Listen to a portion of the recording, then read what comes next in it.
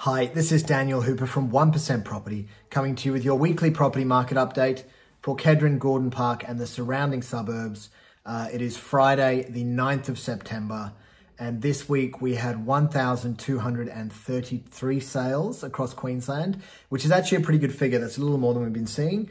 The auction clearance rate was 36%, which is very low, but it's on par with what we've seen in the recent weeks and months. And across the inner north, we had 26 sales. There wasn't a lot of what I would call notable sales over the last week. Something I have noticed recently, a trend in our area, is lots and lots of apartments are selling. Last year, houses were selling very quickly and apartments were taking longer. This year, what I've noticed is that every apartment I've listed in the last 3 months has sold in the first weekend. Now, I have a feeling it's because people are getting priced out of the housing market. And if you're wanting to live in Stafford, you're wanting to live in Kedron or surrounds, and say you have $500,000 or $600,000, you're not buying a house anymore. So that the market for apartments has potentially increased, which obviously means they're going to be more desirable, which means it could be a fantastic time to sell if you are thinking about selling an apartment in the area.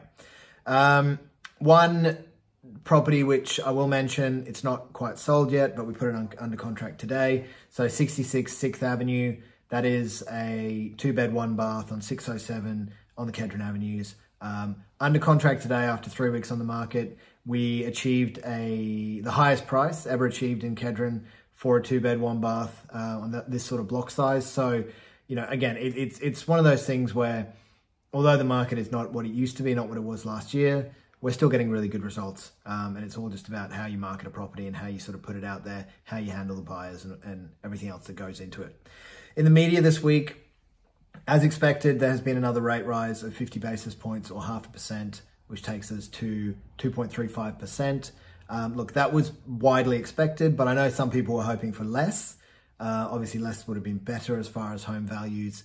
I think potentially in October, it may be less. It might be maybe 0.25% instead of 0.5%, but obviously we will see what happens with the RBA.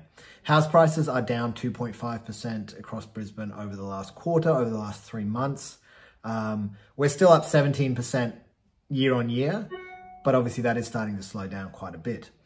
From what I've seen in the market, I have a feeling that the worst of it was June, July. I feel like consumer confidence is coming back a little bit, and I'm hoping that things are going to start to level out towards the end of the year, and then we'll enter that next phase of the market of the property cycle, which is sort of just being very stagnant for probably quite a long time. That's what I'm hoping. Obviously, it does depend on what's going on in the world, depends on what's going on in the economy. Lots and lots of things can change, so we'll see how that plays out. At 1% Property this week, it's been another great week. So as I mentioned, we had 66 6th Avenue we put under contract today. A few weeks on the market, plenty of offers. Ended up getting matching it up with a perfect buyer profile for that particular property.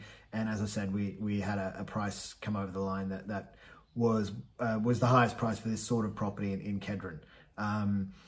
On the market at the moment, we have 3 Achilles Street, which is in Kedron. That's the property, the big sort of ski chalet looking home at the top of the hill on Achilles Street. Panoramic views, 4 beds, 3 levels, a pool. It's a beautiful property. It's got a lot to offer. That one is open tomorrow at 1 p.m. 1 Milne Street in Chermside.